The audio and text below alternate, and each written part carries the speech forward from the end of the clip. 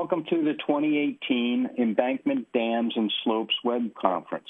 Thanks for joining us, and we have 4 excellent presentations today. Each presentation will last about 22 minutes, and there'll be 3 to 4 minutes for questions that you can submit. Before introducing our speakers, I'd like to introduce our 2 sponsors for today's event. The first is Keller. The connected companies of Keller in North America are uniquely positioned to handle the most complex geotechnical construction projects nationwide. By including all services in one contract, Keller reduces client risk and ensures all aspects of a project are met on time and on budget. And we appreciate Keller's sponsorship. Also, I'd like to acknowledge the sponsorship of Rock Science. Rock Science is a world leader in developing 2D and 3D software for civil, mining, and geotechnical engineers. For over 20 years, Rock Science has been at the leading edge of research to build geotechnical tools that are used by over 7,000 engineers around the world for slope stability, excavation design, and geotechnical analyses. We appreciate the support of both Keller and Rock Science. The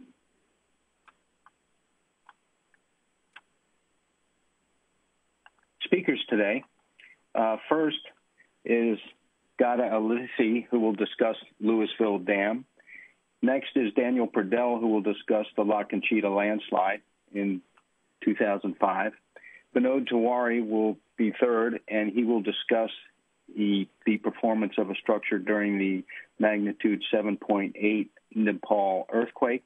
And I'll end with a presentation on an MSE wall failure and some of the lessons learned from that failure. So I'd like to introduce our first speaker. There we go. Our first speaker is Gada Alifi. She is a senior research civil engineer in the Geotechnical and Structures Laboratory at the Engineering Research and Development Center in Vicksburg, Mississippi.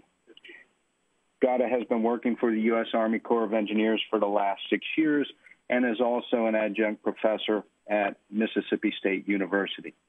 Gada, thanks for joining us and discussing the upstream slope failure in Louisville Dam, stability analyses, and lessons learned. Sure. Thank you, Tim. Hello, everyone. Good afternoon. As Tim mentioned, my name is Gada Alifi. I work at ERDIC, Engineer Research and Development Center in Vicksburg, Mississippi, with the Army Corps of Engineers. And I will be presenting today a case history and lessons learned from the upstream slope failure in Louisville Dam that occurred in 2015. And before I start, I would like to acknowledge and thank my co-authors, Ms. Anita Branch. She works at the Fort Worth District, and also Dr. Tim Stark at University of Illinois.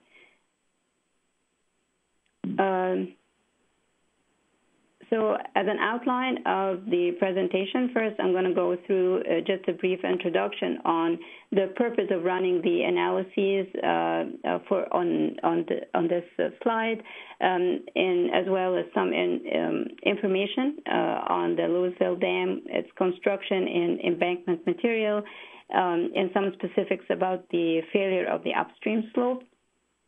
Then I will discuss the results from laboratory tests that were conducted on samples retrieved from the failure plane, and then go over the model analyses that were performed for this investigation, results and discussion, and then conclusions and lesson learned.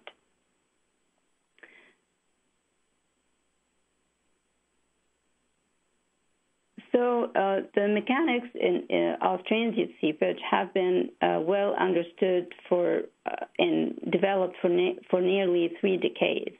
Numerical models, both 2D and 3D, have been developed as well and can model the transient seepage, including some phenomenon. Example, the hysteresis due to the air and water interface dynamics. Also, a phenomenon of the compressibility of the porous matrix. However, practicing engineers tend to have less trust in the results of such numerical transient solutions, and that's due to the lack of full-scale validation of the results of transient seepage analysis run on embankment dams and levees. And furthermore, the geotechnical practice typically decouples the seepage modeling from stability modeling. And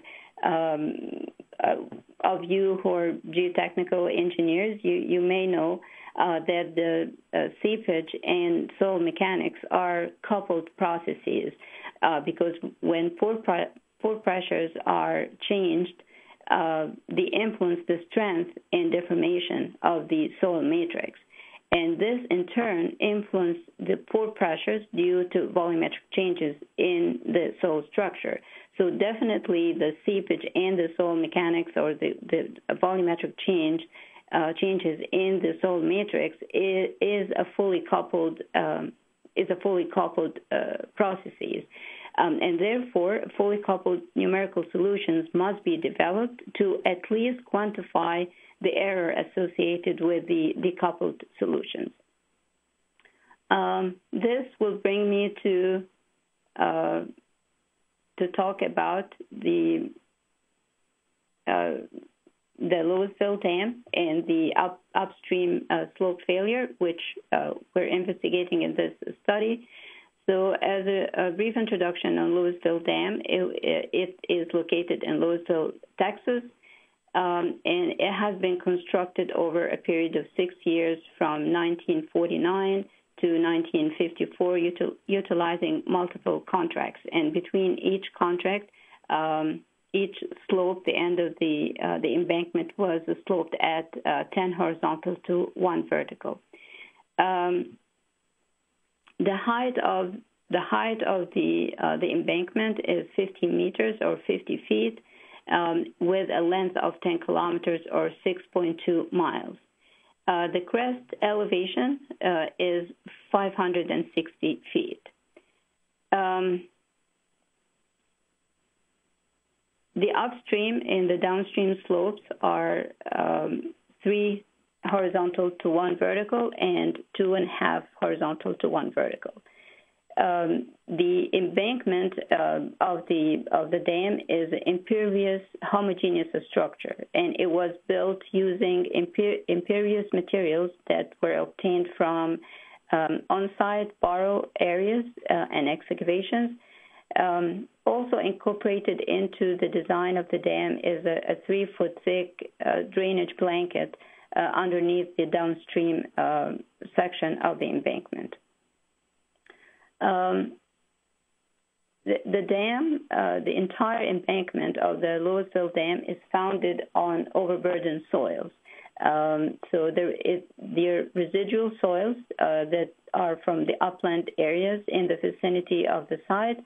The soils to the east of the embankment, to the east of the dam, are in the Stewart's Creek floodplain, and they are predominantly clay residuum from the Eagle Ford shale. And to the west is the Elm Fork floodplain, and it's mainly sandy soils of the Woodbine group. So that's the foundation of the embankment dam.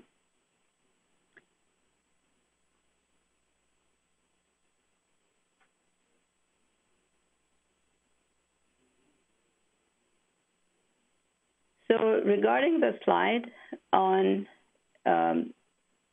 June 23rd, 2015, after heavy rainfall season, following nearly a historic drought that lasted for 5 years of extreme drought with no rain, and then it was observed that a deep-seated slide occurred in the upstream slope between stations 182 and 184.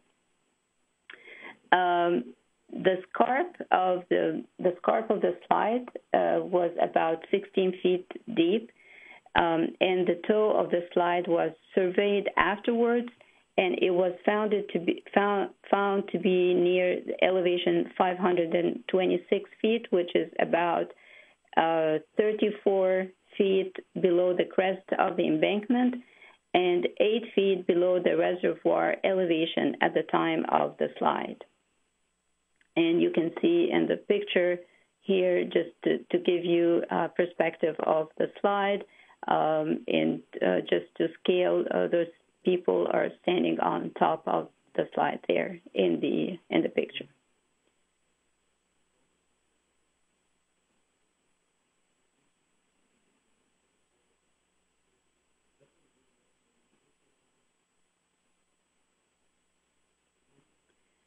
It's also worth noting that there is an adjacent area to the slide that slid back in 1995, and that was repaired, but this area was not affected by the 2015 slide.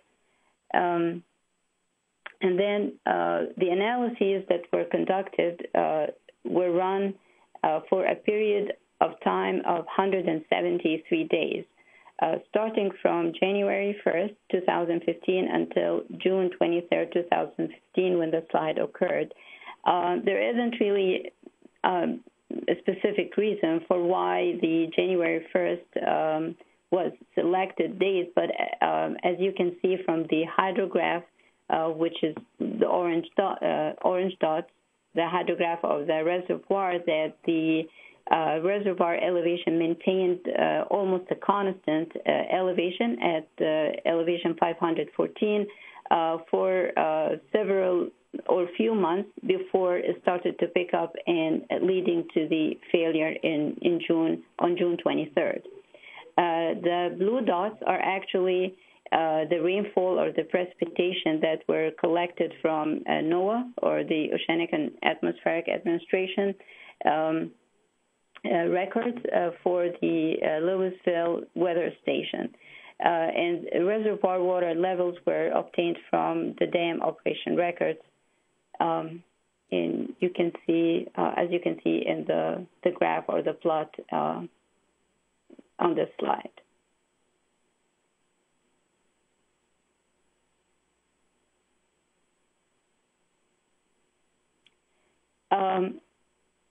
So after the slide occurred, within a couple of weeks, it was surveyed and it was investigated, and then there was a requirement to collect samples from the slide plane and test it to get the index properties as well as strength properties of the material on the slide plane.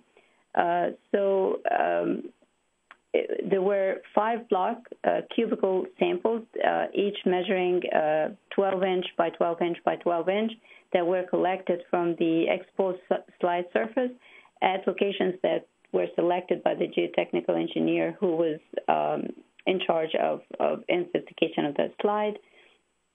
And the samples were excavated using hand tools and were taken perpendicular to the slide plane along one particular line within the middle or the midpoint of the slide. The lab tests were performed on all the 5 samples, included Atterberg limits, a hydrometer, natural moisture content, fully softened direct shear, as well as consolidated undrained Traxel.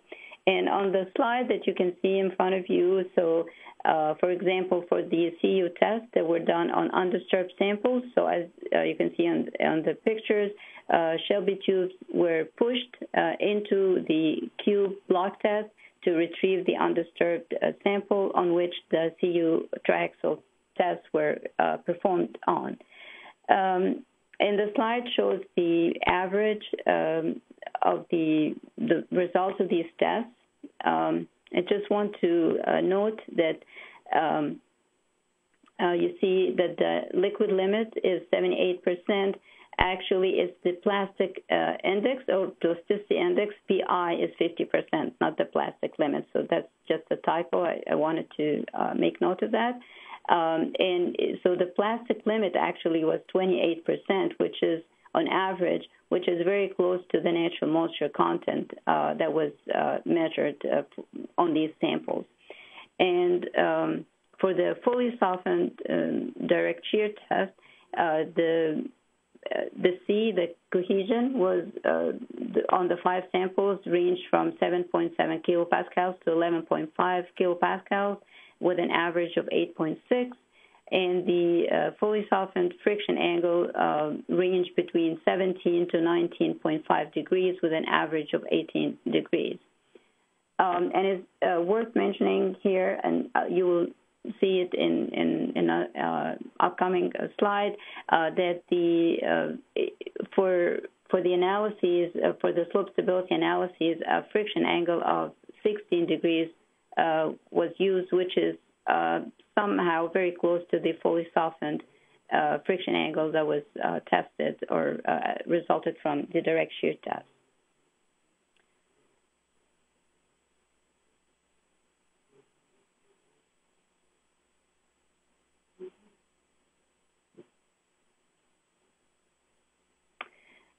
So to evaluate the initial pore pressures distribution in the embankment, first a steady-state seepage analysis was performed using a CW package, which is a module from the GeoSlope or Geo-Studio at a reservoir water level elevation of 514. And if you recall from the hydrograph, this is the water elevation at which it was constant at the reservoir for a few months before it started to increase. And it was observed that the steady state, and then after that, after the steady state seepage analysis was performed, then it was used as a parent analysis for transient seepage and fully coupled analyses using SEEP-W for the transient seepage and for sigma-W for the fully coupled analysis. So basically, you start with a steady-state analysis to initiate to determine the initial pore pressure distribution within the embankment, and from that, different approaches were taken to determine the pore water pressure distributions, whether it's using another steady state or transient seepage analysis or fully coupled analysis. And after the pore water pressure distribution has been established, then it was followed by a limit equilibrium slope stability analysis to determine the factor of safety against slope instability using the slope W. And for the slope stability, it was conducted using Spencer method on a fully defined slide surface, which was confirmed by the survey performed after the surface on the surface after the slide was exposed. So we have a predefined or predetermined slide surface, which was confirmed by the survey and which the slope stability analysis was conducted on. So in the next slides, we're going to show, I will show you. So this slide shows here the Geo-Studio model with the embankment in a reddish material and the foundation in the green material. This table summarizes the strength as well as the hydraulic properties of the embankment material.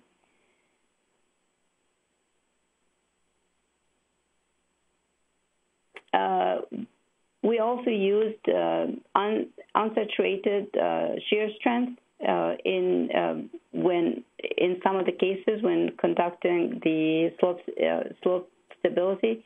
And one of the aspects is the desiccation cracking. So the desiccation cracking using this equation that is presented on the slide from Liu and Likos, 2004.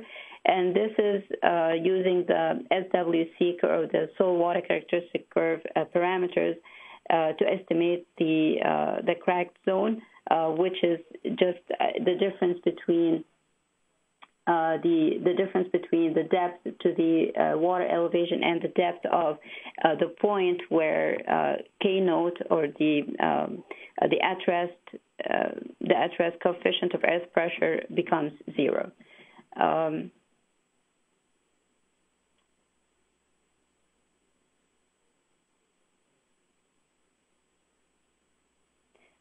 We also used in the analysis different boundary conditions, including mechanical and hydraulic boundary conditions.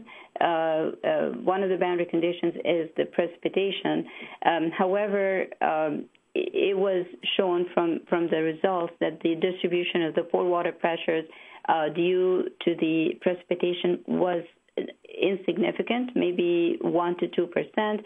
And this result is anticipated when considering the low hydraulic conductivity nature of the CH material of the embankment. However, if there are more pervious embankment materials, maybe the effect of precipitation would be more obvious.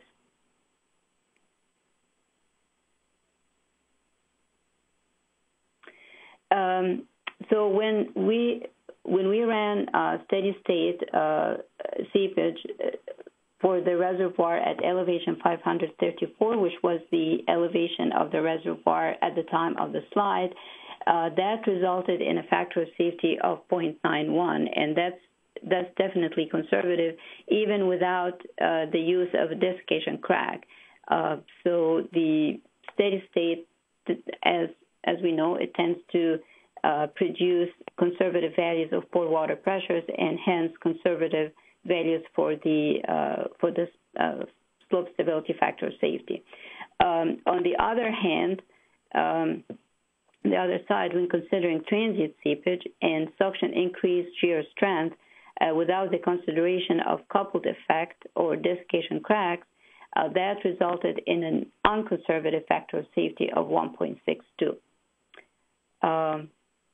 The following slide shows the results, the factor of safety equals to unity when considering seepage analysis, followed by and desiccation cracking, soil suction, and followed by fully coupled analysis that takes into consideration the changes in the volumetric changes and the stiffness of the embankment material. So this analysis resulted in a factor of safety equals to 1 or unity. This slide here presents comparison of the different factor of safeties resulted from different analyses and the boundary conditions that were considered, not the boundary conditions, but I'll say the cases or the conditions that were considered during the analysis. So for the steady state, as I mentioned, it produced a 0.91, which is a conservative factor of safety. With the precipitation, when considering the soil suction, of course, the factor of safety increased to 1.2. And then if we look at the coupled analysis, when all the conditions were considered properly, it produced a factor of safety of unity, which indicate an eminent slide, which is a good an accurate representation of what actually happened. So the desiccation cracking was developed and considered. The precipitation was also considered, as well as the soil suction or the increase in the strength due to soil suction was considered. And with fully coupled analysis, factor of safety of 1 was resulted in from the analysis. As a summary, the upstream slope failure of Louisville Dam that happened on June 23rd, 2015 was investigated.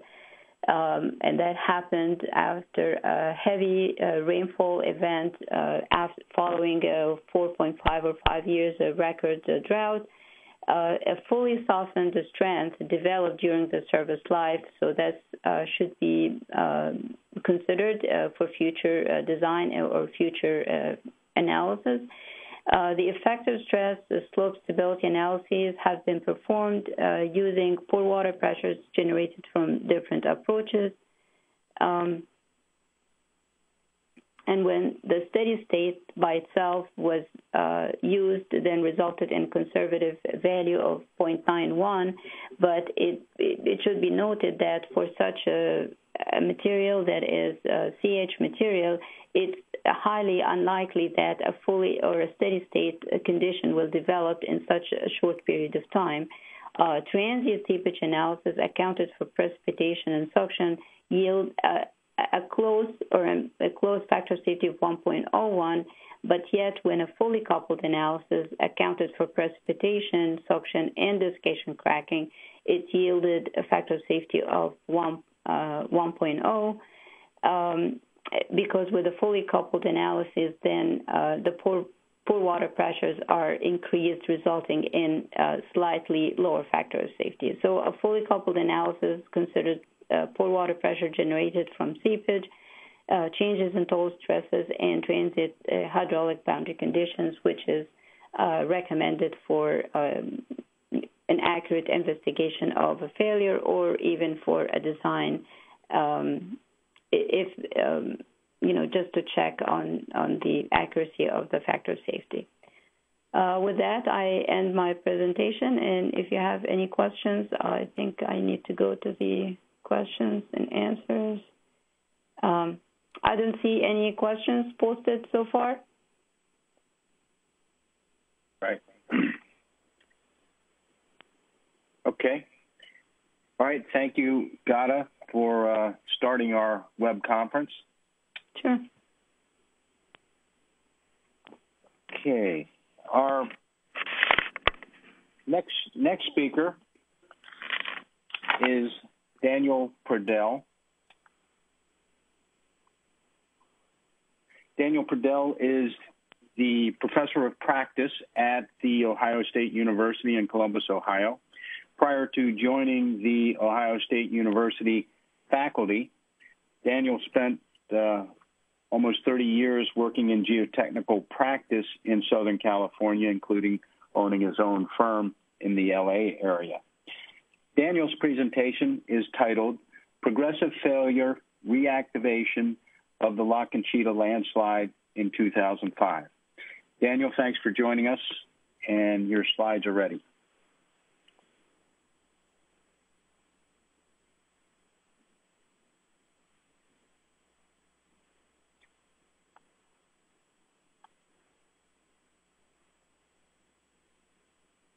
Daniel, are you on the line? Hello? Yes, I'm here. Okay. All right. Sorry, I was disconnected. Did you introduce me already, Tim? Yes, already. Okay. Yes. All right. So I investigated La Conchita starting in 1995, and La Conchita is located about 2 hours north of Los Angeles along the coast and about 20 minutes south of Santa Barbara. And in this presentation, I'll be using some references, and if you want to know more about the references or the investigation that we performed, please go to the 2014 paper published at the ASCE Geo-Congress in Atlanta. The La Conchita landslide occurred on a steep slope about 30 degrees, a little bit more than 500 feet in height, that is located between the ocean and a mesa where La Conchita Ranch is located. There was a wall, it's hard to see in this picture, that was built around 2000, and it resulted in the death of 10 people and the destruction or damage of 36 homes. The landslide in 2005 was famous because it was captured on video, but also because the witnesses saw the landslide. Many witnesses saw the landslide as it took place. One thing that was reported really early on is that the failure started at the toe, and the newscast or the television crews indicated that the retaining wall at the base that we saw in the previous slide was the first thing to fail. A little bit about the geotechnical and geologic setting of La Conchita is that we have a mesa that has been uplifted tectonically, so there are marine sediments, and this is one of the fastest tectonic uplifts in the world. It compares to the Himalayas.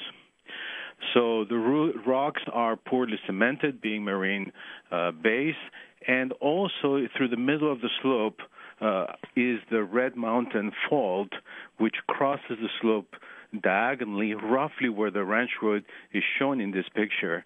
And what it means is that we have very weak fracture materials that compose the slope. This slope has had a long history of landsliding. Historic landslides occurred in 1865, 1889, 1909. The 1909 landslide is particularly well known because it buried a train, which resulted in the relocation of the train tracks. Then 1937, 1995, which also was partly captured on video, that involved 1.3 million cubic yards, destroyed 9 homes, and buried the street that was located at the toe of the slope, but did not result in any fatalities. And, of course, the famous 2005 landslide, which was, for all purposes, moved like a debris flow, and that destroyed many homes and killed 10 people. A little bit about the history of this landslide. We see a recent movement starting in 1988. In this 1989 photograph, you may see that that area devoted without any vegetation. And these failure, which was small compared to the 1995 failure, was captured by numerous people in photographs. In this area, in 1994, we had accelerated movement. Here's a picture taken, and you can see the offset on the road, right next to the 1988 failure. And when the next rainy season started, the 1.3 million cubic yard of landslide that became the March 1995 landslide took place. And this one destroyed many homes along the toe of the slope, along the edge of the town of La Conchita. A little bit about the conditions immediately after the 95 failure. The drainage, of course, was altered by the failure, and I've drawn here in blue the arrows showing how water would typically flow. Most of the water falling on the landslide will go towards the right side of the landslide in this photograph. Also, water coming from the ranch road and the slope above would penetrate or would enter through the middle of the landslide.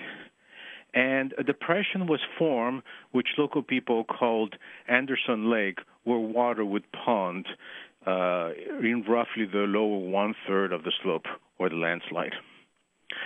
So with these conditions, certain mitigation measures, and I put that on the quote marks, were taken. The first one was the mitigation measures taken by the ranch. The ranch consultants came up with a winterization plan. Here you have it in this slide, which involved very, very minor volumes of grading. You may see there that all the numbers are 2 to 9 cubic yards, 7 cubic yards here, 33 cubic yards of excavation, 33 cubic yards of fill. So very, very minor amounts of grading involved.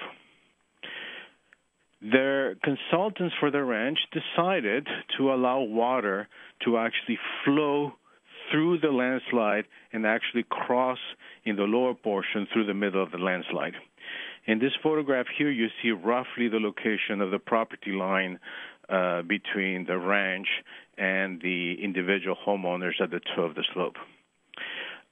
The winterization involved creating a sort of a gutter drain that intercepted water just below the ranch road and that directed water to the area that's shown here as a pond.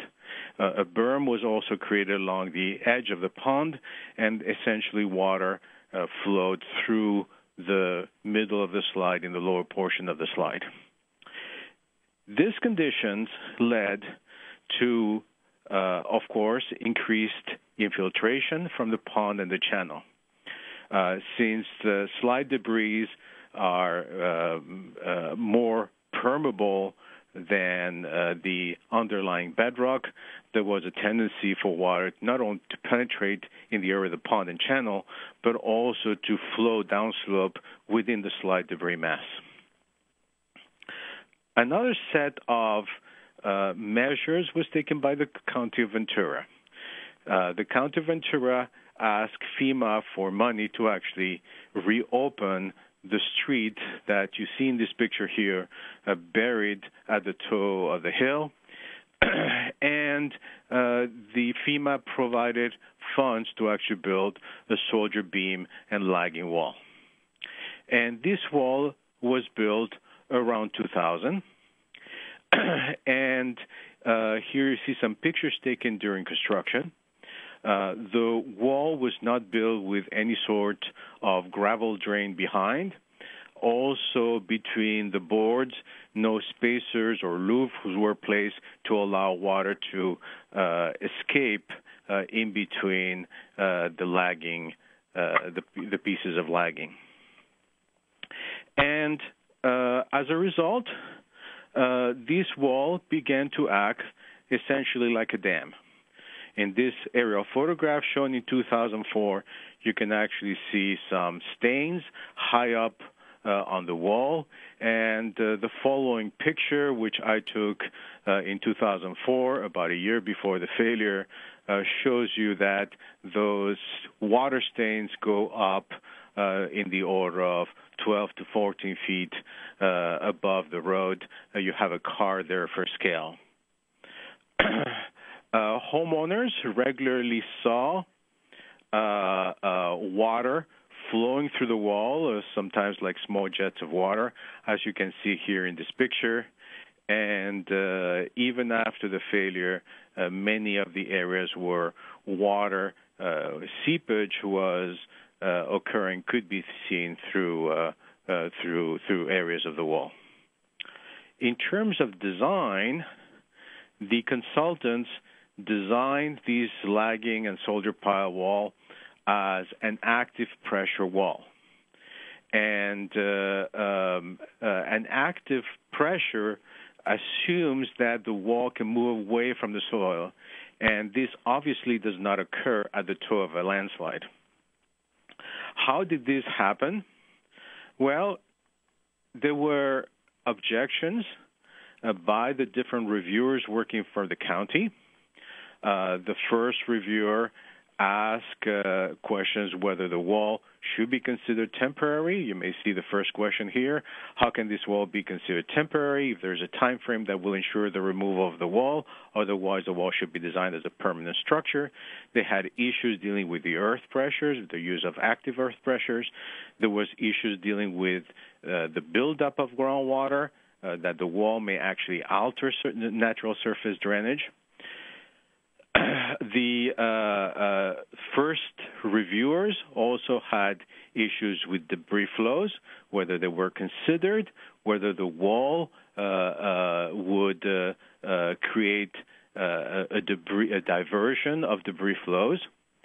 And what ended up happening is that the reviewers were replaced by the county, and a second set of reviewers asked many of the same questions as the first reviewer, but they bowed to the county who, as you can see in the review comments at the bottom of this page, the county has stipulated that the design intent of the proposed retaining wall was to open the street on a temporarily, and so the wall was approved and built. A few months before the 2005 landslide took place, this aerial photograph was taken, and between 2000 and 2004, as you can see in this chart that shows annual rainfall below, we had well below average rainfall in the area, which resulted in the areas outside of the landslide in the slopes being very dry.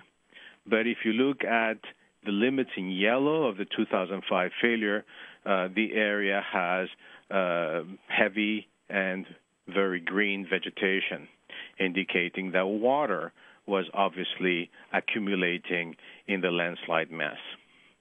The next picture, which is an oblique photograph, the same one that we saw a moment ago for the wall, you can see very, very clearly in the area between the pond and the County of Ventura wall that has those water strains, the area having obviously lush green vegetation, indicating an accumulation of water penetrating from the pond, but also water being dammed by the wall below. Let's talk a little bit about the day of the failure in 2005. There were lots of witnesses that provided different types of information. One of the residents noted that the frightening sounds were emanating from the wall. There was mud that started accumulating on Vista del Rincon about 2.5 hours before the failure. But minutes before the debris flow, the local television crew drove along the Vista del Rincon and reported that the wall was severely tilted in areas and reported a range of angles between 8 and 20 degrees. These television crew people were later deposed, and they drew these diagrams showing how much they remember the wall being rotated. So the debris flow took place. In this aerial photograph here, you see where the wall is located. Part of it cannot be seen because it's buried by the debris. But very importantly, the debris flow actually switched directions. It came directly towards the wall and then turned as it was going down towards the left. This buried, damaged, destroyed many homes, and here you have one of those locations, and you can actually see some of the steel I-beams from the wall in the background. This aerial photograph here shows a little bit better the path of the flow and the diversion towards the left as the landslide was coming down. Another thing that I want to point in this photograph is the bulge that was created by soil immediately above the wall. So we'll come to that bulge in a second. We did a subsurface investigation, took samples, found peak strength, residual strength, and so on and so forth, and came up with, for FLAC modeling, with the strength that you see here. If you want to have more information about the testing, please read the 2014 paper on La Conchita that we wrote. So what was the mechanism? The critical mode of failure that was predicted when we put in this strength in our slope stability model or our FLAC model, it was that with high groundwater table, water damming behind the wall and penetrating from the pond, that the lower portion will fail first. the wall was replaced by the active pressure that was expected to be resisted by the wall. So when we reconstructed the failure, or we came up with a failure mechanism, this is what I think happened. First one, that you had infiltration, rainfall, incident rainfall, but also infiltration from the pond, also runoff from the ranch road. The water accumulated in the lower portion, in particular because of the dam effect created by the Vista del Rincon wall. Consistent with what witnesses observed, the wall started to move due to the increased pressures from the wall, hydrostatic pressures too. The lower slope started to fail, and because the wall was located there, a bulge started to form in the lower portion of the slope. So once the lower portion had moved, it withdrew support from the upper portion of the slope here in yellow, which was a more sandier type of material. And this one, as it came down, started overriding on the lower wall. And when it hit the bulge, it diverted towards the left. So what are some of the lessons that we can learn from this case history? In terms of the ranch, it's very clear that the ranch should not have created an online channel through the middle of the landslide that allowed for infiltration into the 1995 landslide deposits. Things that the ranch could have done on a regular basis would be, for example, fine grading to fill the cracks that would form as the landslide moved, build impermeable surface drainage devices, for example, line the pond, line the channels with a material that would not permit infiltration, geosynthetic, plastic, something like that. But also they could have done dewatering, for example, installed hydroaugers throughout the 1995 landslide. From the position of the county, the wall along Vista del Rincon should not have been built without adequate drainage. Okay. Also, it should not have been built as a temporary and be left there for 5+ years. In fact, they had no plans to actually ever or replace it during that period, 2000 to 2005. Also, a wall at the toe of a landslide is not going to have active pressure, so they should have designed it for much higher earth pressures. And the two consultants who actually acted as reviewers had various safety concerns, and this should not have been ignored. So, in conclusion, we have the 2005 failure, which is largely due to man-made or man-influence increase long-term saturation of the slope, which made it a lot more vulnerable to a landslide. We saw that both the analysis as well as the witnesses indicate that the failure started at the toe, at the location of the wall. In the early stages of the failure, both the wall and the bulge that was created as the lower slope failed was, in my opinion, the main reason why the debris flow rotated and turned to the left. And the area where people thought they were safe because they were away from the failure then became vulnerable.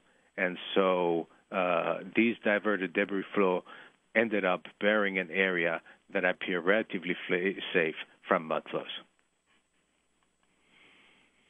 And with that, I'm done with my presentation.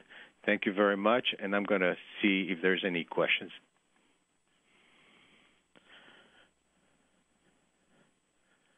Okay, the first question I have is, was any soil treatment considered to limit the expansion of the soil and increase the strength of the in situ soil?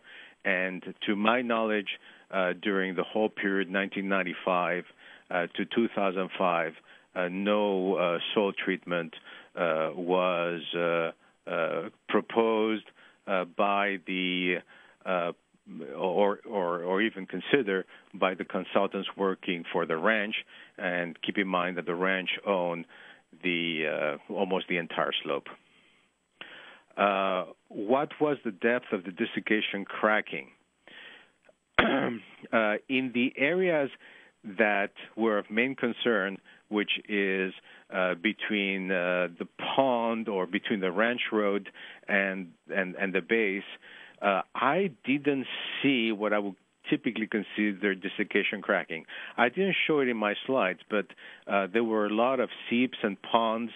There were lots of seeps on the slopes. The material was really extremely wet.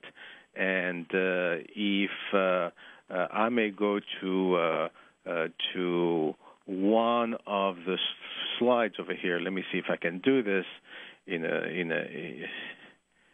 an easy manner. Here it is. It's going to take a little bit to show up. The area where I spent most of the time looking was the area above the wall up to the pond, and in that area, the slope was extremely wet. The third question I have, could you clarify in which direction the wall tilted out from the top or backwards from the bottom? The drawings made and the reports made by the television crews was that the top moved towards the road. Let me see. Two more questions over here. Tim, if I'm going over time, you tell me, okay? No, we're okay. Was the main soil type of clay? What was the PI? Was it investigated? Was any other soil modification investigated? Because the fault ran through the middle of the slope, let me see if I can show you that in one of the slides. I think I have it.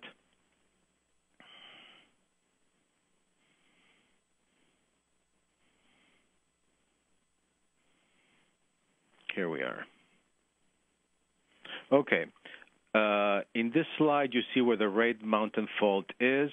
The Red Mountain Fault to the right, on the right side, the material were more sandy. On the left side, the material were more clay. And so the lower landslide debris were more clay. The upper landslide debris were more sandy, and that's why in this cross-section here we have two different type of strength, one for the Monterey Formation and one for the Pico Formation. In terms of PI, we did look at the PI for the lower slope, and all the results are included in the paper. What was the remediation after the 2005 landslide? Immediately after the 2005 landslide, there was essentially no remediation that was done. Last time I saw, next question is, what are the conditions of the site today? Well, I moved to Ohio 2 years ago, but last time I saw it, which was maybe 2.5 or 3 years ago, I couldn't see that anything had been done. FEMA doesn't typically pay for mitigation of the landslide. That's correct. How come they made an exception for this site?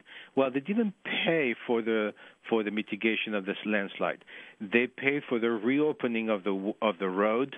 That soldier pile and lagging wall, which was designed for active pressures, was not really a landslide remediation, and so that's how the county was able to get money, but it was obviously not a landslide repair.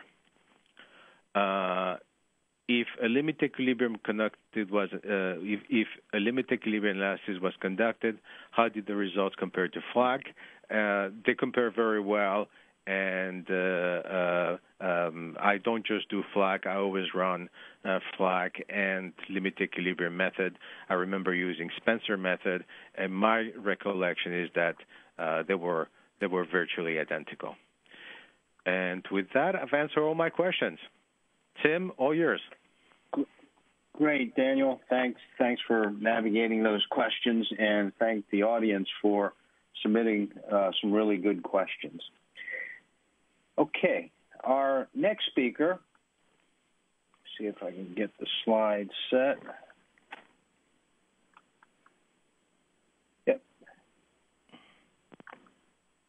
Okay, our next speaker is Binod Tiwari. Binod is a professor of civil engineering at the California State University at Fullerton, also referred to as Cal State Fullerton. Binod has been at Cal State Fullerton now for 12 years and is conducting research in shear strength and slope stability topics there at Cal State Fullerton. Binod's presentation is titled Settlement of a Hydropower Dam Structure During the Magnitude 7.8 2015 Nepal Earthquake. Binod, thanks for joining us, and your slides should be ready. Thank you, Tim.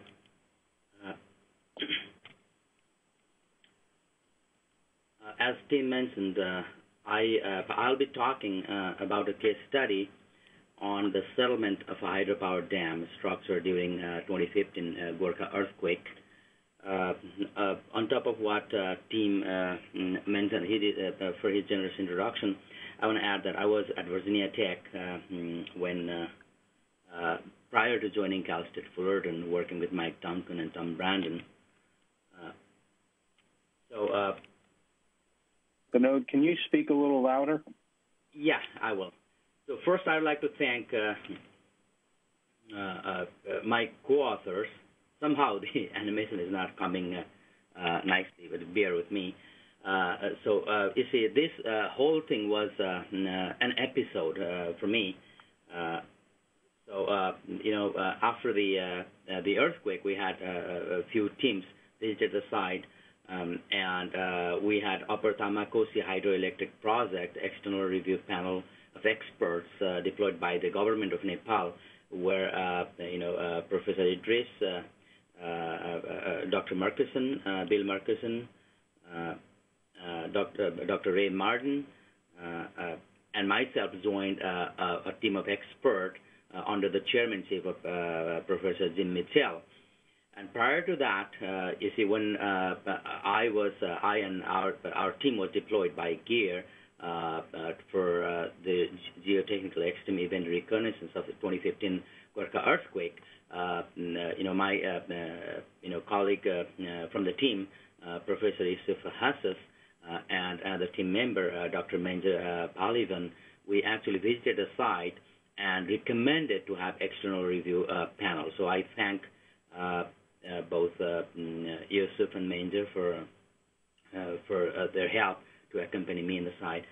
And also, you see, we had Upper Tamakosi Hydroelectric Power officials, the project director, Begyan Shrestha, Pradeep Thike, Mohan Gautam, Bimal Gurung, Raja Silpakar, and so many other officials who actually gave us access to the site, as well as the pertinent document for us to move forward with.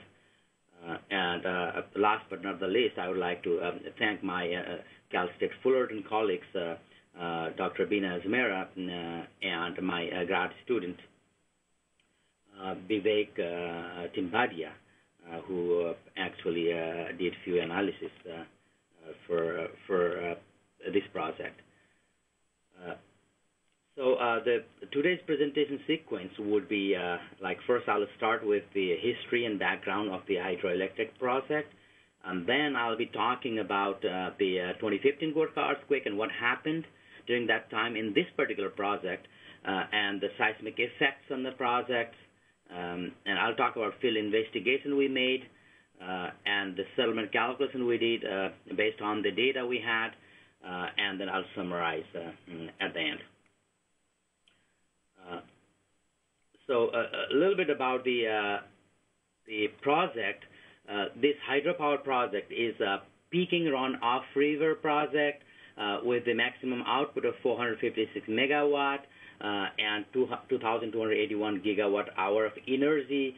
The gross height for the project was 822 meters, and the peak discharge from the river was design discharge was 66 cubic, and the design flood was 885 cubic. It was a diversion river dam project, and the total length of the dam was 60 meter, and the height of the dam is 22 meter. So the live storage was 1.2 million cubic meter cube, and they have two settling basin that I'll be showing you in picture of 225 meter length before the water goes into the intake tunnel. The headrest tunnel was 8.4 kilometer long with a cross-sectional area of 32.14 meters square, and the pen stock was about 1,134 meter long. The initial estimated cost, which exceeded significantly because of a few reasons, initial estimate was $441 million US dollar, and initial completion period was 6 years. That also extended because of the earthquake. And one thing I have to add here is this is one among the national pride project where the country developed and developed the hydroelectric project by its own manpower. So the project is, this is a map of Nepal, and I'm not going into those earthquake details because I'll have those details afterwards. The project is pretty close to Chinese border, and it is, if you look in those pink, the pink zone in the map, the lower side of the pink zone is one among the active faults. It is called main central thrust. So the landslide is pretty the site is pretty close to the active fault region. So if we look into the topographic information of the site, you see on the right, on the top right corner, you can see a dam site, and from that dam site, you see, I'm focusing on the map first, and there is a culvert structure going from intake, and then that culvert connects with the settling basin, and right at the bottom of the settling basin there is an intake of the tunnel for the water to go to the penstock. So right top corner there is a picture where on the left side it is a picture taken from the upstream towards downstream. So left side, it is during construction. Left side is a dam. You can see lower structure. There's a dam. And then on the right of the dam, there is an intake structure where water is passing from that intake structure to the culvert and then desilting basin. And on the right of that intake, you can see the abutment wall. So, and if the lower right corner of that picture is the picture of the site before they initiated construction in 2012. And on the left side of that picture, you can see a tiny, the landslide type of structure. That is actually the left, the right bank, right abutment bank, abutment wall of the dam itself. So if we go into picture in more, in detail, there is on the left side, when the dam was designed, it was designed for the 500-year return period ground acceleration of 0.35 z, and the design acceleration was 2,000 year. It was 0.51 z. That was what we got from the design report. And in 2012, when the dam was constructed, it started from the right abutment wall. You can see in the left picture, and first the sheet piles were constructed, and after that the dam was started being built from the right side, starting from the abutment. And the right side picture you can see is when the dam construction progressed.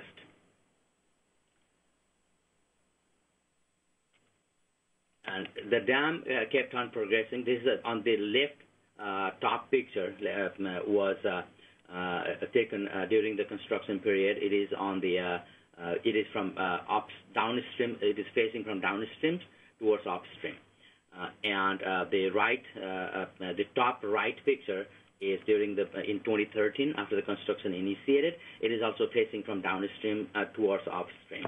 And then the bottom left also shows the progress of the dam construction, and the bottom right was right after the earthquake. So when the earthquake happened in 2015, then the dam was still under construction, but there was significant settlement that I'll be talking about in a few minutes. So left picture is the Google Earth picture. So please pay attention to this. The bottom of that picture, you can see the nice landslide dam created. That dam was created a few 400 or 500 years ago, and then that had a nice settlement in the area for a long period, and the height of the dam was about 500 meters. So that gave a nice head for the hydroelectric project, and the dam was, you see the dam site is almost at the top of this left picture. And if you look into the right side picture, you can see the aerial view of that dam site, taken the picture taken from upstream, facing downstream. So left side, the dam is still under construction. It was after 2015 earthquake.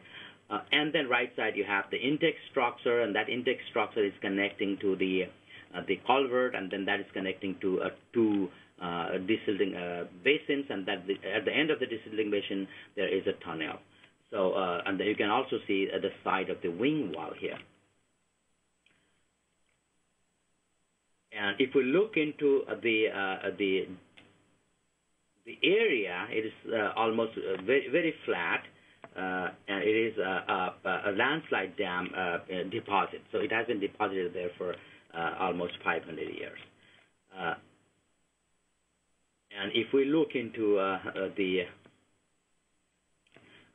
let's say the left side of this, and the top left photograph we can see is that sediment, landslide dam sediment, and right side photograph you can see is the actual landslide dam. So from the left, the landslide came in, and it blocked the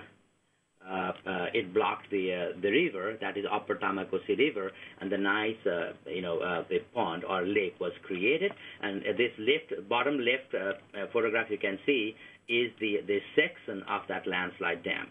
It is hard to see here, but I will tell you it is about 500 meter tall landslide dam. And bottom right cross section we have here is created when we visited the site, and the panel of experts under the chairmanship of Professor Jim Mitchell, we created that profile, and we told them, the depth of the bedrock could be between 100 to 130 meters. Until then, the investigation report did not have information about the depth of the bedrock. That actually triggered this investigation. And without having the depth of bedrock, it was almost impossible to calculate the seismically induced settlement. So what happened during the earthquake was, you see, 18 December 2014, there was an earthquake. During the construction of that dam, there was 5.3 magnitude earthquake occurred 21 kilometers away from the dam site.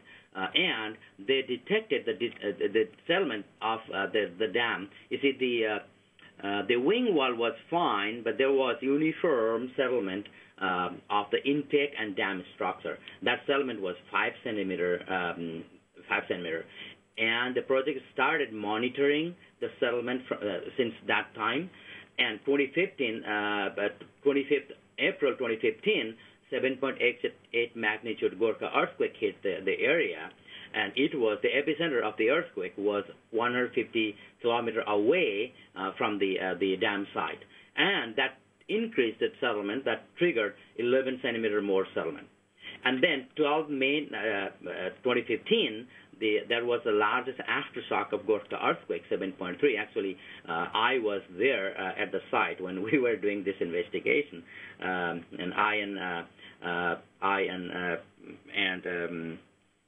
one of our team members, we were visiting Rob Moss from Cal Poly. We were visiting the epicenter of 7.3 magnitude aftershock, and which is the pretty close to the dam site. It was 14 kilometers away from the dam site, and that increased the settlement further by 3 centimeters. So, and that triggered our first visit to the site upon the request of the project authority.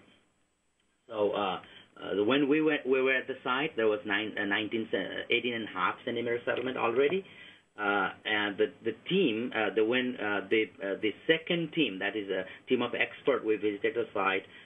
We estimated that the calculated median peak ground acceleration at the site for two events could range from 0.24 to 0.3 for the main shock and 0.26 to 0.27 for the aftershock.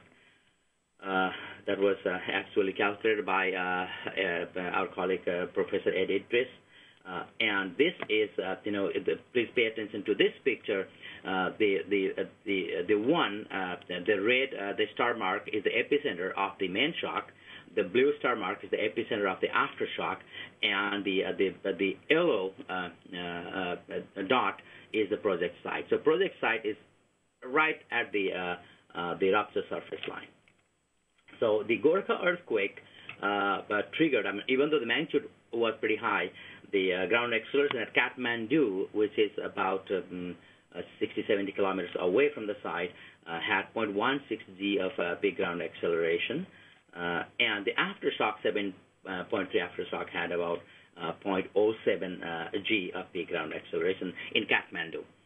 But this peak ground acceleration, this earthquake, triggered about 0.24 G of peak ground acceleration at the dam site. So if we look into the dam site, you see there was a nice, there was a 19 centimeter uniform settlement of the dam. So this is a picture taken from downstream toward upstream. So left side, the wing wall was fine, but all the intake and dam structures settled, uniformly by 19 centimeter throughout the time, and that triggered our first visit there. In picture, this is in the background. You can see that 18.5 centimeter settlement. In the background, you can see myself here with the yellow jacket, and Yusuf with the orange vest, and then Menjer close to Yusuf. So we went there, and then we told them that there should be the external review panel to evaluate the report, because the investigation they had did not go beyond 37, 38 meters, while they had no idea what was the depth of the bedrock there, and what is the depth of the actual settlement, debris settlement. And then after that, it triggered 2 months after our first visit. It triggered the external review panel visit with, and in the picture you can see project officials and the consultants, and from the left you can see Bill Marcuson in the third one from the left, and Ray Martin, Professor Jim Mitchell, Professor Ed Idris after that, and I'm all the way on the right. So we went to the site, did a detailed investigation, and looked into the report. We spent 10 days on the site, and if you want to see the detail of the settlement, right, you see the entire structure settled by 19 centimeter exactly in the same way. So left side is the closer view, aerial view of the dam site. The left top picture, the right top picture, you can see the nice settlement, uniform settlement of the intake structure against the wing wall. And you can see that 19, and then the bottom left picture is 19 centimeter settlement. Then the bottom right was the settlement. The picture we took. The bottom left was, our first visit, and bottom right was after our second visit. And all parapet wall also settled uniformly. If you look into the dam structure now, it is almost complete. This was taken in 2 months ago when I was there in the site, you see. After our investigation, we requested them to do boring, and they did the boring. The investigation, deep investigation. So they started monitoring the settlement. So first settlement was in 2014. It has 5 centimeter settlement, and then it was almost constant no settlement, and then 2015 Gorkha earthquake triggered as 11 centimeter more, and after that it was the aftershock that triggered 4 centimeter more settlement. With our request, there was one borehole located at the downstream side of the dam. They had over 150 meter deep borehole, and they found the bedrock at around 123-24 meter depth. And while this subsurface explorations was done, the project also conducted the SPD, flow counts in the site, and the soil was a different type. There were different type of soils, including gravels, sands, colluviums, and some of them were even small size cobbles and boulders. And left side, the data we have: y-axis is depth, x-axis SPD blow count in every 10. Count interval, if it's hard for you to see the picture, and then we just divided them into different zones. It is in borehole number 2, which is right below the dam, and the right side, the diagram, same thing, but borehole number 3, which is the left side, a little downstream, maybe 30 meter downstream of the dam site. So using those SPD blow counts, we tried to calculate. It's so hard to apply different techniques here. It's so hard even to do numerical analysis because the site was not investigated properly. So what we did was we did settlement calculations just for the sake of rough estimation using the first method using Tokimatsu and seed method. We use the relationship to estimate the volumetric strain induced by the ground shaking in saturated sands using the cyclic stress ratio, proposed by the Sid and Idris 1971, and the SPD blow count with the corrected SPD blow count. And we also use the method proposed by second method proposed by Ishihara and Yosemite. The issue here is all these methods were useful for sands. They were developed for sands, and this the subsurface exploration told us it is not just sand. It has all sort of big size gravels and pebbles and cobbles, but they also had equal potential to settle. And then we also tried. These are two major methods we used, just simply straightforward equations we put. And we also tried the third method that Iwasaki et al. Proposed for a few experimental data, and we also used the data, the method proposed by Nagase and Ishihara. Actually, these are same methods proposed by Tokimatsu and Seed, but a little more data-based the proposals. The issue we had was, you see, the big issue for any method we are using, this is a simple equation I put for the cyclic strand, but as you know, the settlement calculation is iterative, and the issue we had was the RD, that is depth correction factor for the cyclic stress ratio, was so big, and we tried to see how much settlement we'll get for the depth correction factor, the extreme left lower end or the higher end, and this tells the the left top corner, that is a settlement we got from from the first method, Tokimatsu and seed method. That I personally thought that was that gave the best estimate. And the peak ground acceleration. So the range is the right. The two broken line we have, these are the ranges from the lower effective the depth correction factor, and the right and the higher depth correction factor. And then the solid lines are the estimates we got for the borehole 2, and then the triangle, as enclosed by two blue broken lines, are the data we got for different ranges, and the average. The solid lines are average for borehole number 3. So top left was with Tokimatsu and seed. Top right was Yosemite and Ishihara, and the bottom C and D are the two different the other methods I wrote, method 3 and method 4, and please keep in mind that peak ground acceleration we had. There was no ground motion data available. The only thing we had was the shake map created by USGS, and based on that shake map, the peak ground acceleration was 0.24 Z in the area. So for that peak ground acceleration, we calculated the settlement in centimeters. So here you can see method 1, 2, 3, 4.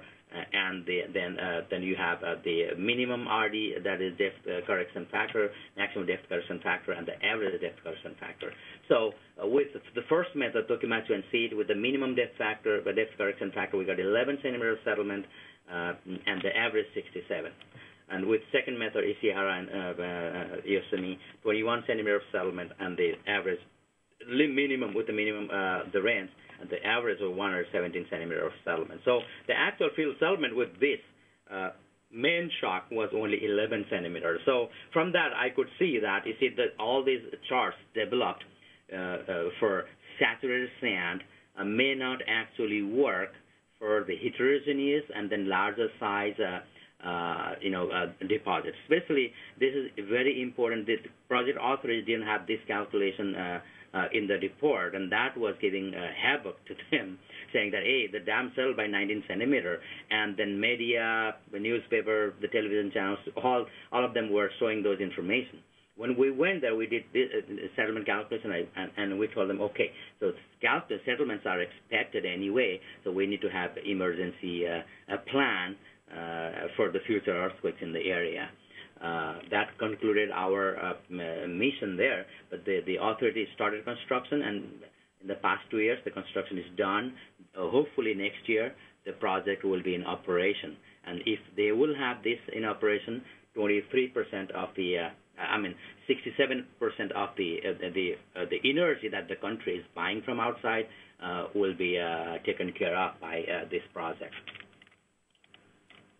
So with this, I would like to conclude with I would like to summarize what I had here is, you see, the Gorkha earthquake, 2015 Gorkha earthquake caused a significant settlement at the dam site of Upper Tamakoshi hydroelectric project, in addition to triggering co-seismic landslides.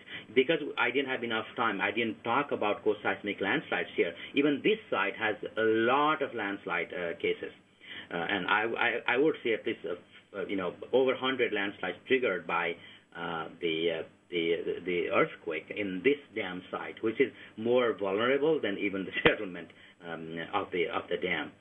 In fact, so I didn't talk about the landslide, but there were almost 15,000 landslides triggered by this earthquake throughout the country, and the amount of the settlement with the time were recorded, as you saw. It increased with the different episodes of the shaking. However, the actual settlement calculation could not be made due to the lack of ground motion data at that time, and that actually created havoc to the project authority, and that triggered that investigation. So in this study, we collected the data, the the subsoil exploration and SPD block count data, and then we did very simple the settlement calculation that our grad student can run to check, whether our rough calculation will match verify the actual field situation. So we're using various methods that we have, and I want to focus more on method 1 and 2, that is Tokimatsu and seed, and the ESMN and ECR and ESMN method, and then we try to similar that we try to verify the actual settlement and those methods for the actual settlement in that area that has heterogeneous type of sediment. So based on the settlement calculation for each event, there one method seemed to be more appropriate than the other, but those formula we were using and those the empirical data charts we were using were developed for saturated sand. So this triggers the potential or the possibility for us or a requirement for us to have more rigorous investigation for the settlement calculation of these type of dam sites where we have landslide sediment. Dams are floating dam constructed on landslide sediment to get the advantage of those head. So with this, I would like to conclude my presentation. If you have any question, I'll take them. Thank you for your time. Thank you. Yep. Thank you, Vinod, for an interesting case history. Right now, I don't see any questions posed. Let's see. I'll hit refresh. Oh, here's one. What sort of additional investigation would you need to perform the settlement calculation? For example, ground motion data, borings, etc. Yeah, absolutely. Ground motion data is, in our report, we recommended them to have the ground motion data. So there's no way we can go back and, do investigation for this. There was no ground motion data in the site, but now they have established, ground motion station there for a local project, and this area is a high seismically active area. So because the subsurface profile is already there now, and if the ground motion station is established there, and then the settlement calculation is, they are continuously doing this settlement investigation since 2014 December. The future ground motion, data and the future, settlement would definitely help us to make sure that the chart that we developed and the future modification of the chart will help us to estimate the seismically induced settlement in floating dam structures. Okay. One last question, and then we'll have to move on. What percentage would you attribute to the site conditions versus the seismic event? Yeah, it's very tough to break them into the percentage. But I think it is half because site condition is important because loose sediment, and at the same time you have the seismic event. So if the settlement would have been just static due to the dam structure, then they would detect those settlement even before the seismic event. So definitely it is half. So seismic event and the loose sediment we have in the site. Okay, let's see. Yep, that's great. Okay, Vinod, thank you very much for an interesting presentation. Okay, moving to our last presentation.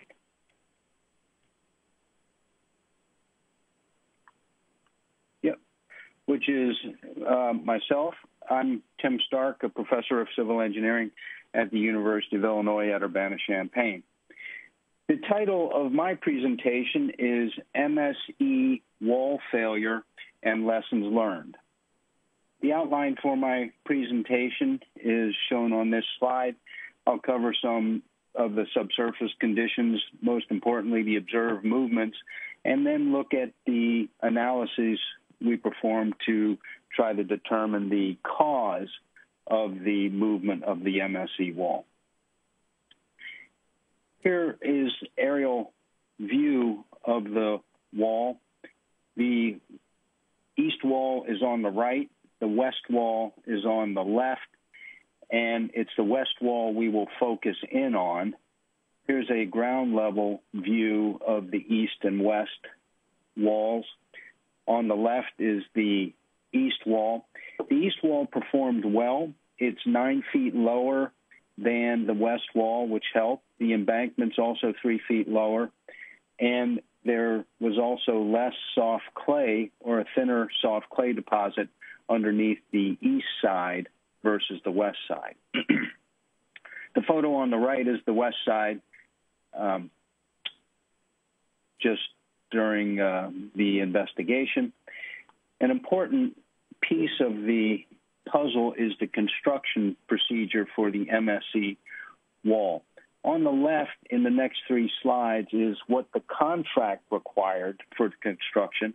And on the right, in the next 3 slides, is the actual construction procedure. So at this stage, they're about the same. The rammed aggregate piers that supported the MSE structure are both in place, and open corrugated metal pipes are placed. These are sort of like open cans, so the piles could be slid through the MSE structure and then driven into the subsurface. So at this point, the 2 construction procedures are the same. Now, the contract required the construction of the MSE portion of the project, as you see on the left.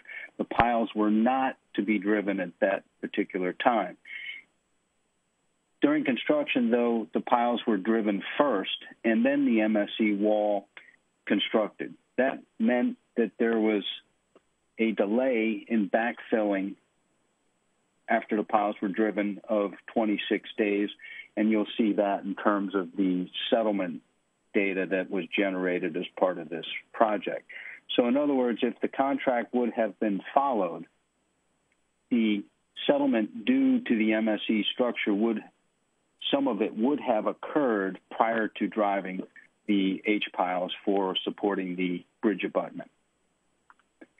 And here is the final slide illustrating the contract and actual construction procedures. Now you can see the MSE structures in place in both phases, and the piles have been driven on the contract-required sequence, and the MSE wall has been constructed on the actual sequence.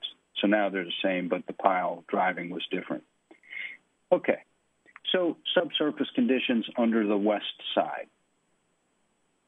This is a busy cross-section showing the approach fill in the tan, the MSE structure with the horizontal reinforcement, the piles driven or placed through it, and the rammed aggregate piers underneath the MSE structure. The subsurface condition consists of a soft clay, and on the left there are some undrained shear strengths ranging from 1,200 near the top to 700 near the bottom of the upper soft clay layer. Underneath the yellow soft clay layer is a sand with a friction angle of 30 degrees, a drain friction angle, and underneath the sand is a glacial till with the green hatch that is competent material. The piles were driven into this glacial till to support the the bridge abutment. Okay.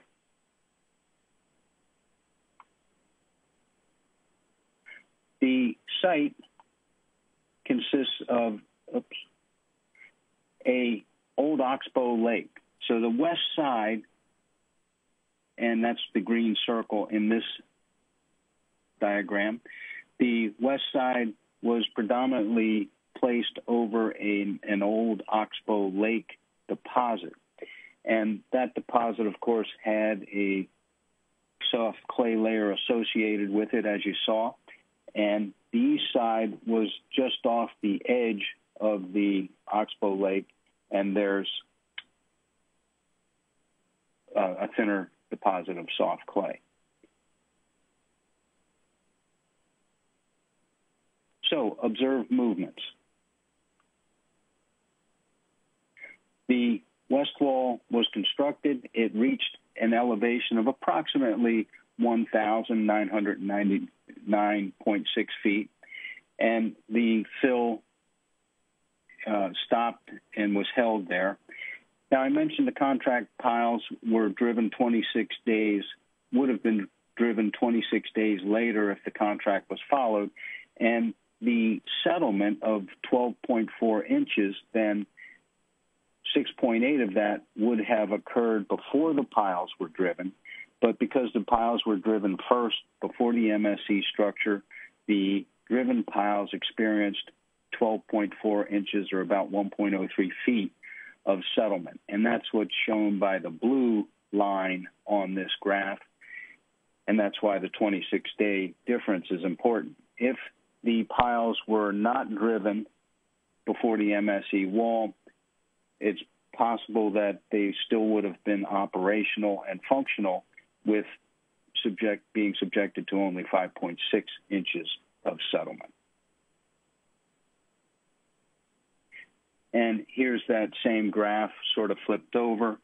And again, if the MSE wall was placed before the piles, the contract required a settlement of less than or equal to 3 inches, and the piles could have been at that point when they were driven, if they would have been driven according to the construction contract. Okay. So here's the picture of the wall after construction was halted. The wall looked in good shape, even though it had undergone considerable movement. There was no damage to the facing panels along the face of the wall, as you can see in these photographs. And you can see the H-pile sticking above the top of the MSE wall on the photograph in the right.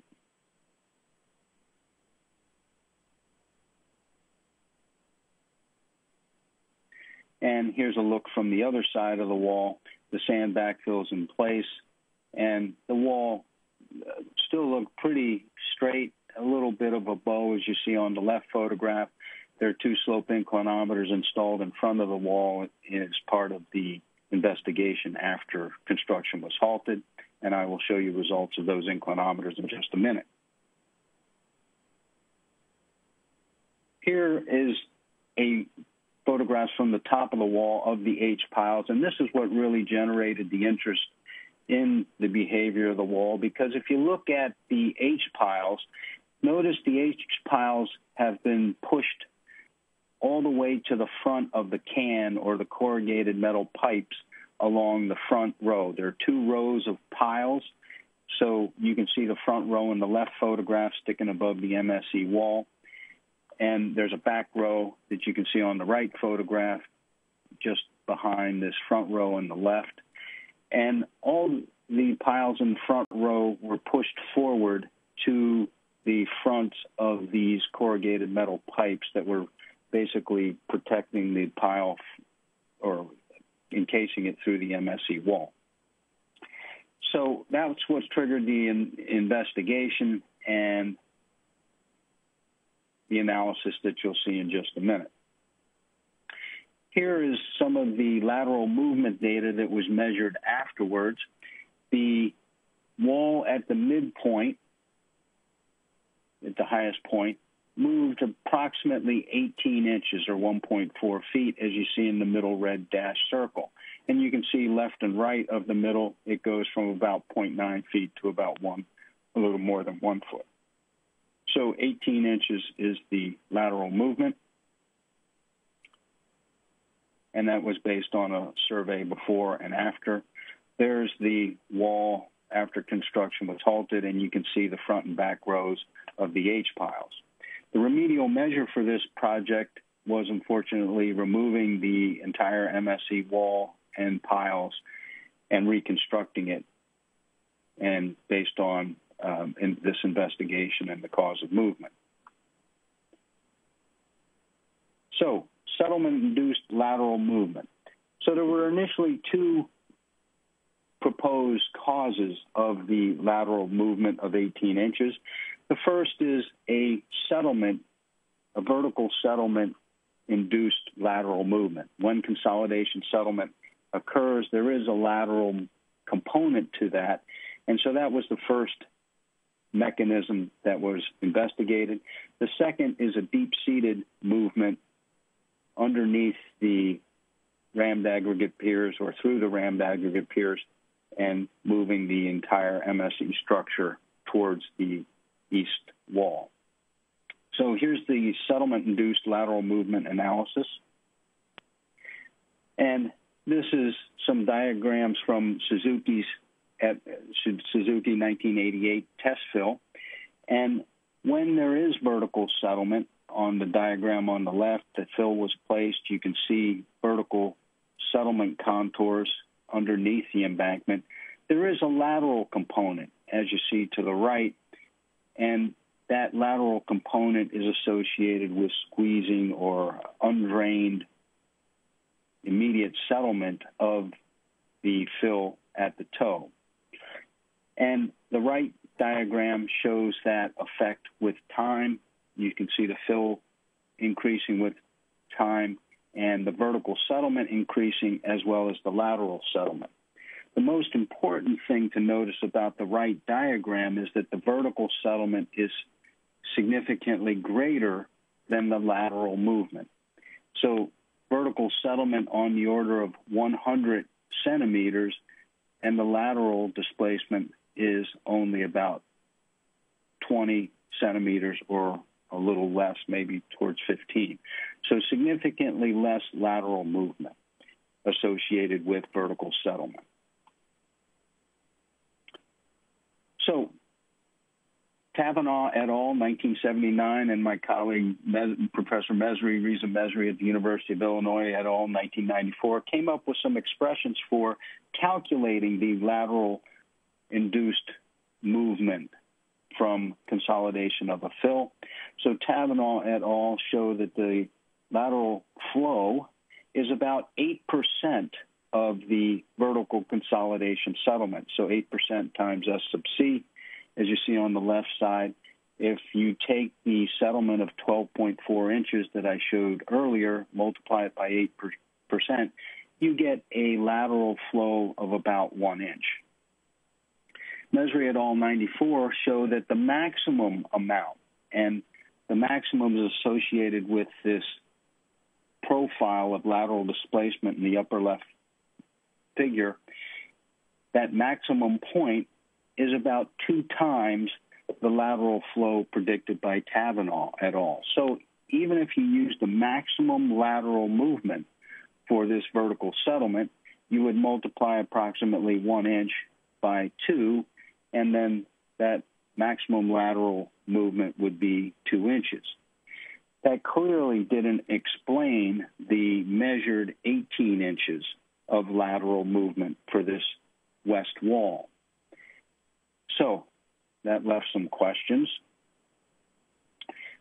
We tried to back figure it, or perform an inverse analysis. The maximum lateral movement is 18 inches, so you can rework the Mesri et al. 94 and Tavenaugh et al. 1979 to figure out how much vertical settlement would correspond to a lateral movement of 18 inches. So I reworked the equations on the prior slide, and so if I take 1/2 of 18 inches, I get 9, and then if I bring that down to Tavenaugh's 8% from the prior slide, I divide 9 inches by 8%. That gives me about 112 inches or 9.4 feet. So that means the MSE fill would have had to settle over 9 feet, 9.4 feet, to give a maximum lateral movement of 18 inches. That clearly didn't happen. That's a significant amount of settlement. The wall height at the time of stoppage was 32 feet. So that would be almost a third of the height of the wall. and so that didn't occur. And so we started looking for another explanation for the lateral movement observed for the west wall. And that brought us to a deep-seated movement.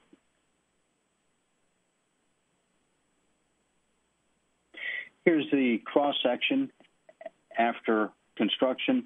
The approach embankment had a height of approximately 44 feet.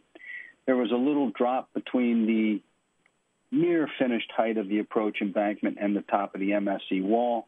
You can see the approach embankment's 42 feet. The top of the MSE fill is approximately 32 feet.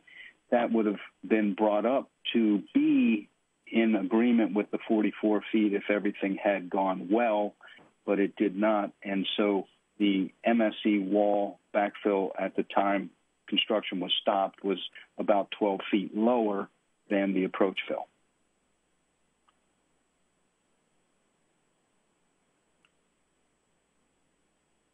Okay, so I mentioned inclinometers were installed. There are three important inclinometers. These were installed after the wall was rejected, and so 10 inches of the 12 inches, 0.4 inches of settlement had already occurred, and also the fill height remained constant after the installation of the inclinometer. So there's limited movement in the inclinometers because of when they were installed. Inclinometer 1 and 2 were installed out in front of the wall, and I showed you photographs of those inclinometers out in front of the facing panels. And then there was one more inclinometer, I3, which was placed behind the MSE wall fill in the approach embankment material. And that's very important, which you'll see in a minute. So here is the typical inclinometer signature for SI1 out in front of the wall. You can see the movement is towards the east or away from the backfill. There's movement at a depth of approximately 20 feet. You can see the last signature on the inclinometers. There's a bump at 20 feet, and also a bump or a displacement at a depth of 37 feet on the A-axis. And the B-axis, of course, is perpendicular to the A-axis. Here is inclinometer 2, also in front of the wall, and it shows essentially the same depth of movement, about 20 and 37 feet, and also the same rate of movement as SI1, which makes sense because both SI1 and 2 are out in front of the MSE wall. Now, here is SI3, which is in the approach embankment. And there's a photograph of the inclinometer in the approach embankment. So past the inclinometer out in front, you can see maybe a part. That's where the MSE wall is located. There's the same rate as SI1 and SI2, but there's a much deeper depth of movement. So there's a movement at about 59 to 60 feet, way at the bottom, versus 37 feet for the SI1 and SI2.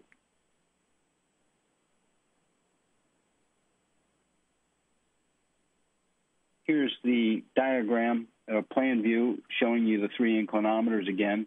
And one other piece of information to factor into the inclinometer data is the dashed red line behind the inclinometer is an area where some surface cracking was observed. And the next slide shows you the surface cracking. Yep, here's the ground surface.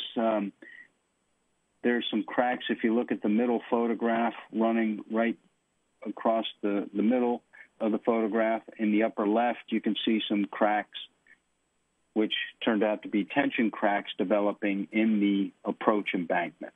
Fairly small offset in the cracks, but across the approach embankment. Now, one other way you can plot slope inclinometer data is by using incremental displacements instead of cumulative displacements. The inclinometer plots I showed you previously are cumulative displacements, and they sort of mask the depth of movement. When you plot it as an incremental displacement, the depths of movement are accentuated. So here's SI1 out in front of the wall, and this is detailed in a paper you can see referenced in the upper left. You can see a distinct movement at about 19 to 20 feet, as I mentioned earlier, and also 36, 37 feet, and you can get more specific with the depth when you plot it in terms of incremental displacements. So that's SI1. Here's SI2, also about 19 and 36 feet. And the real interesting aspect is SI3, which was in the approach embankment. And you can see there's no other movement on SI3, only at a depth of 59 feet, as you see by the red arrow on the A-axis on the incremental displacement graph.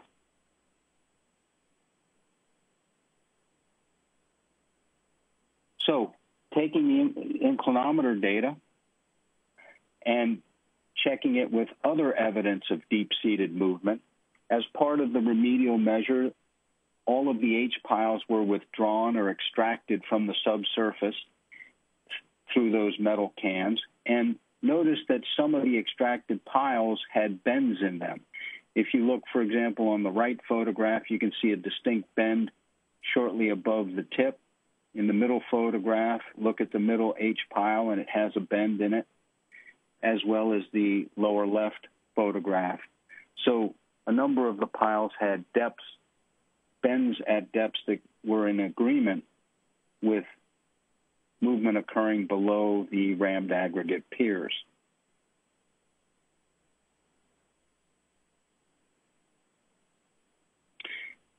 Another piece of evidence to sort of point towards a deep-seated movement, this is the approach fill before starting construction of the rammed aggregate piers and the MSE wall for the west wall. You can see a fairly steep and high embankment, and the rig to construct the rammed aggregate piers is in the left photograph, getting ready to start a rammed aggregate pier. There are pink flags along the toe of that approach embankment that indicate the locations of each rammed aggregate pier. Same with on the right photo. Finally, the last piece of evidence that would support deep-seated movement is the contractor's stockpiled soil on top of the approach embankment. So the load or fill was actually higher than 44 feet, certainly for a limited amount of time on the approach embankment. So using all that data, we investigated deep-seated movement to try to investigate whether the lateral movement was due to lateral bulging. There was a slide block that went out to SI3, or there was a second block behind SI3. What actually was occurring and causing the lateral movement of the wall? So if I go back to the cross-section I showed earlier, the dashed red line connects the evidence we had of deep-seated movement. So some tension cracks at the top of the approach embankment, the movement through SI3 at a depth of 59 feet, the bends in the driven H-piles in the back row and the front row, and movement in the inclinometers in the front of the wall. Those were really our best pieces of evidence. And then you can see the dashed red line goes up to the ground surface. I didn't find a well-defined toe out in front. There was a little creek or ditch out in front, so extended the dashed red line up to that point. But there really wasn't a good bulge or toe feature. So the best evidence is the tension cracks, the slope inclinometer data, and the bent H-piles. So that brings us to my stability analysis for the west wall. We used the program SLIDE. It's a two-dimensional limit equilibrium program produced by Rock Science, and that in that program we used the Morgenstern and Price stability method. In this analysis, we extended the failure surface back to the tension cracks further back on the approach embankment, brought the slip surface through SI3 at 59 feet and the inclinometers out in front of the wall and into the ditch you see out on the right of the cross section. The various soil layers are shown in this slide profile, as well as the rammed aggregate piers and the MSE wall structure. Here is the computed factors of safety, where we could look at the effect of the embankment height versus the MSE fill investigation. So if I back up one slide, so the orange area is the approach fill and the yellow area with MSE written in it. Now the next slide gives you the effect of raising the MSE fill versus raising the approach embankment to see which had a bigger effect on the factor of safety for a deep-seated slope movement. So the green part, you can see the factor of safety starts very high as the approach embankment starts at about 979 elevation. And then as it progresses up to approximately 1,000, remember it stopped about 909.6 feet, you can see the factor of safety drops from 4 down to below 1.5. And then if it continues to the proposed fill height of about 1,010, the factor of safety approaches unity. Conversely, the right half of the graph is the effect of the MSE fill elevation as the approach fill is brought up. And you can see the MSE fill had very little effect on the factor of safety, and that's because it's near the base of the slip surface. In fact, more MSE fill increased the normal stress on the slip surface instead of adding driving force, and thus you can see that the change in factor of safety due to the MSE fill is less than 1%. And so we gave a percentage of about 99% of the change in factor of safety due to the approach embankment from this limit equilibrium analysis. Okay, that brings me to a summary and some quick lessons. Install foundation reinforcement to a firm layer before filling, and that could have potentially helped the overall global factor of safety by extending the rammed aggregate piers into the glacial till. Install instrumentation to monitor movements during filling. The contract required piezometers and settlement plates, but they weren't installed. They were installed only after a problem was detected. Changes in construction can cause movements to develop, and if there is a change from the contract construction sequence, that should be investigated. Settlement-induced lateral displacements are only about 8% of the vertical displacement. So it's fairly small lateral component. So the cause of lateral movement, we attributed to deep-seated shearing, and stockpiles and steep interim slopes were not considered in this case. And clearly, if they are going to be used, soil stockpiles and steep interim slopes, they should be investigated. Would like to thank my co-authors for this presentation, Professor Dick Handy at Iowa State University, and Michael Lustig, who's now an adjunct professor also at Iowa State University. So that brings us to the end of our web conference. I want to thank our sponsors for supporting the first EDS web conference. And first is our gold sponsor, Keller. And I want to go back to the sponsor acknowledgement from the beginning. The connected companies of Keller in North America are uniquely positioned to handle the most complex geotechnical construction projects nationwide. By including all services in one contract, Keller reduces client risk and ensures all aspects of a project are met on time and on budget. I'd also like to acknowledge our second sponsor, and that's Rock Science. And Rock Science is based in Toronto, and Rock Science is a world leader in developing 2D and 3D software for civil mining and geotechnical engineers. For over 20 years, Rock Science has been at the leading edge of research to build geotechnical tools used by over 7,000 engineers around the world for slope stability, excavation, design, and geotechnical analyses. We thank them for their support. Next, I'd like to quickly thank our speakers. Gada covered Louisville Dam. Daniel Purdell talked about La Conchita landslide, and Binod Tiwari talked about settlement, both static and seismically induced at a hydropower plant dam in Nepal. Finally, I'd like to thank all of you for attending the 2018 Embankment Dams and Slopes Web Conference. If you have any additional questions, please contact the other presenters, or you can send the questions to me and I will forward them on to the other presenters. I have a few questions that were asked during my presentation that I'll try to answer here. In a few minutes, there's probably 10 or so questions, and we're over time, so let me just pick a couple. Here's one. Where were the tension cracks noted in relation to the movement?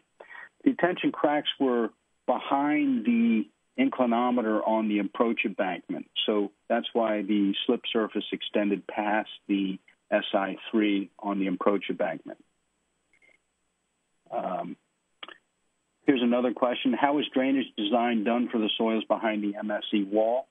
The MSE wall backfill was a medium to coarse sand, and so it was determined to be a free draining backfill, and the reinforcement was metal strips. Was it difficult to remove the piles once installed? The contractor didn't have difficulty pulling the piles. There was a vibratory attachment to the top of the H piles, and they were basically vibrated out of place. Remember, there was a open corrugated metal pipe that the piles were sitting in through the MSE wall fill, so the piles only had to be vibrated out of the subsurface materials.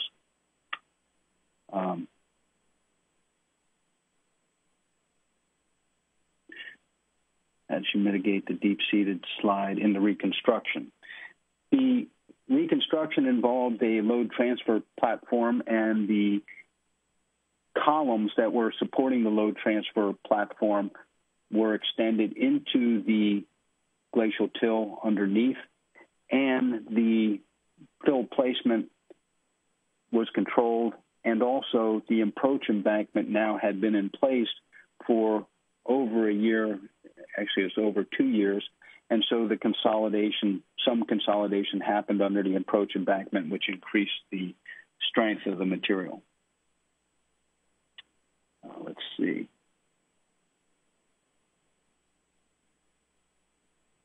Do you know why the piles were installed first?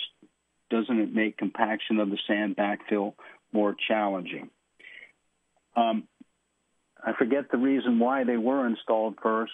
The piles didn't really matter because, remember, they were encased in a open corrugated metal pipe, so really it just involved compacting around the corrugated metal pipes in which the piles were installed. I don't remember. I think it was because the contractor could have the pile driving rig at a low elevation and then drove the piles. Okay.